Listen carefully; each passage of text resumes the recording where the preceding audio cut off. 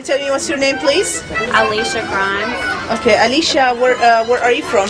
I am from Tatum, Texas. Oh, that's cool. So you're Texan. Yes, deep East Texan. Oh, wow. MashaAllah. How long have you been Muslim? Yesterday I embraced Muslim religion.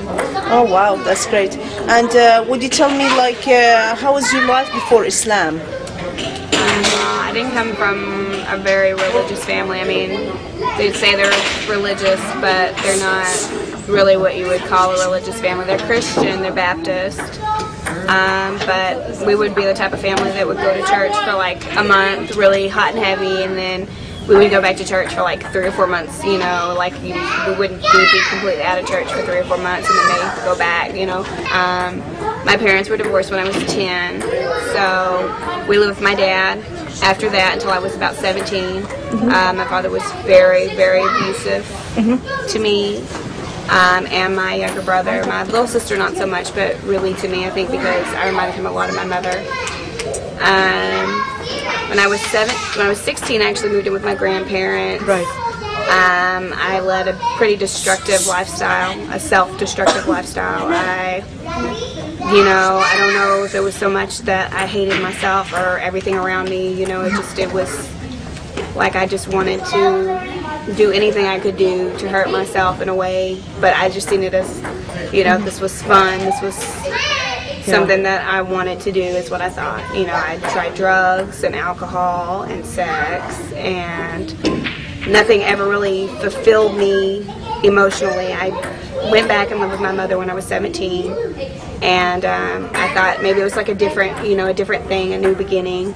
But still I went in like the same pattern, and I maybe even got worse. I met my daughter's father when I was in my senior year of high school, and I dated a lot of guys, and he was just, you know, he was really funny and sweet, so I thought that that was a good path for me. We dated for a couple of years.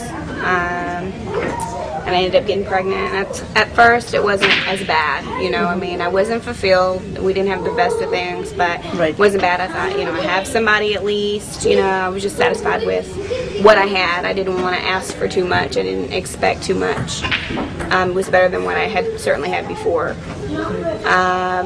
And after my daughter was born, that's when my boyfriend, her father, really got really heavy into drugs. Really heavy into drugs. Not just like, you know, not like marijuana. I'm talking about like hard stuff like cocaine. And we would never have anything. I can't say that I didn't do it, because at first I thought, you know, well, okay, you know, I'll do it too. Went through about 3 months, and were you pregnant at that time, or no, after? This was after your pregnancy. Born. Yeah. We just, I mean, at first it was like 3 months and it was okay, and then we just kind of got to the point where it was enough because we didn't have anything, we lost everything. So I left all of that alone, and I thought he had to, but he didn't, and he continued to do So you broke up with him? I left him a few times. I tried to give him chance after chance because I loved him and cared for him, and I'm not the type of person once I care for somebody to just feel him. I know people make mistakes, and I'm very forgiving, and I thought maybe he would change, maybe I could change him. You know, I did everything. Yeah, so. I'm sorry to hear that. Now, what happened? I mean, how did you start to learn about Islam? My daughter was actually diagnosed with Guillain-Barré syndrome. It's a syndrome that starts at your feet and moves up your body, and it makes your muscles really, really weak. It's where your immune system attacks your central nervous system, and it causes your muscles to get really, really weak. And it moved up her body, it got in her arms. Some kids are adults, I mean, anybody can get it. It can happen to anybody. It's just something that happens out of the blue. I mean, she was totally normal before this, but it happened to where she couldn't move her arms, and some kids get put on ventilators, but she didn't get that bad, thank God. But she is getting better, you know, she was getting better. I met Hayat Sadoun in the hospital, and I just started asking a lot of questions about, you know, the religion and things like that. So, yeah. What really make you to be attracted to Islam? Okay, I mean, you knew about Islam, but what really attracted you to know about Islam and say, okay, this is my religion and this is where I want to be?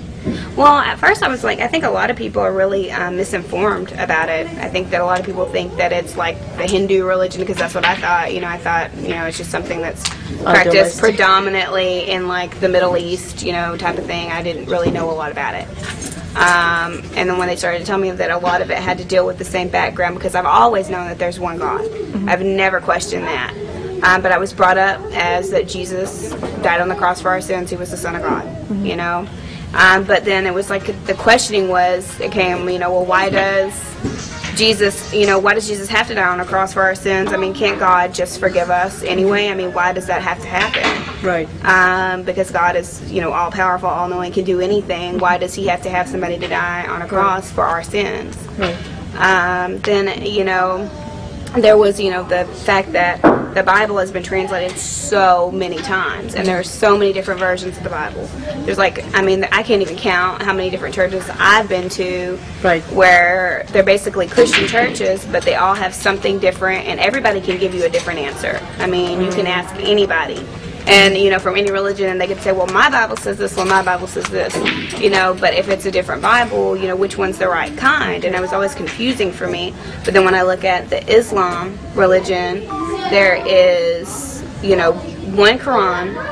Everybody knows what it says. It's never been, you know, it's been translated into English, but you can read the Arabic.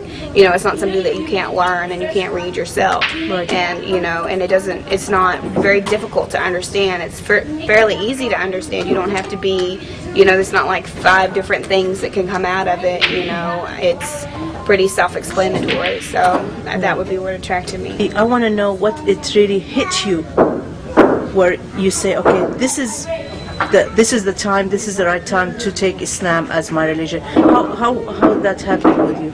Well, at first I knew in what direction I was heading, but I was really scared because when you grow up your whole life being told that it's blasphemous to say that Jesus is not the Son of God, that's blasphemy. Right. And in the religion that I grew up in, that's the unforgivable sin. Right. And if you commit the unforgivable sin, then you're going to go to hell. And I guess it took me that, you know, getting over that fear and past that to where I could really allow myself to embrace it.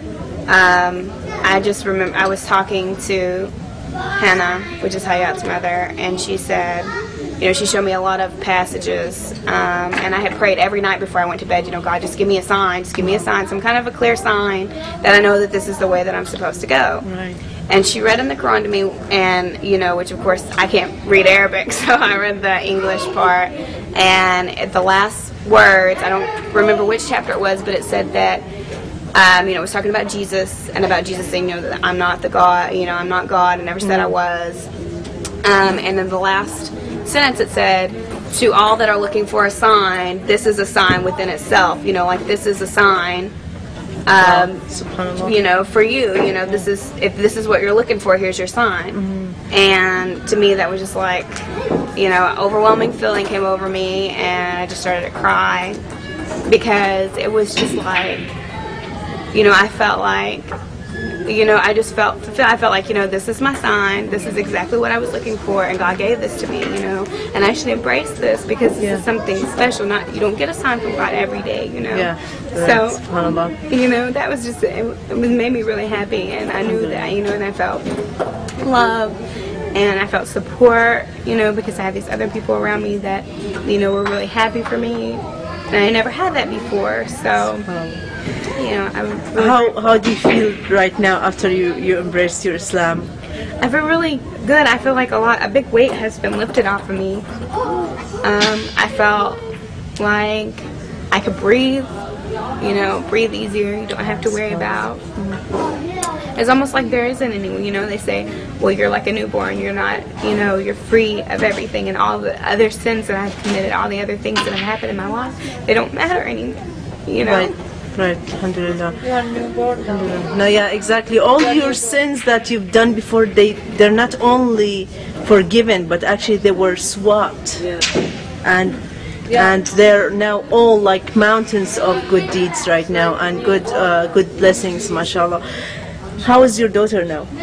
She's doing better. I mean, she's happy. She let me go today, so she's happy. She's doing well. I mean, I wish she's here to take a yeah, picture. I wish she could come too. We tried to let the hospital let her come, but they said they had to have more of an advance. But thank you so